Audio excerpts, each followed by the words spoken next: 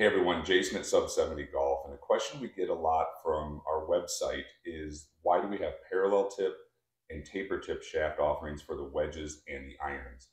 And there's no performance difference between the two. They've had both sizes for years. One's a 0.355 on the tapered, a 0.370 on a parallel tip. But performance is not affected by this. But from the shaft manufacturers, they only offer some shafts sometimes in parallel and some in taper. And from you guys reaching out to us, you guys want to have all of those options. So for us to have those options on the website, we have to have heads that are parallel tip and heads that are taper tip for the shafts to work with. So to recap, it just essentially lets us offer more product. Performance is the same. And of course, if you guys have any questions, just reach out and we're always glad to help you.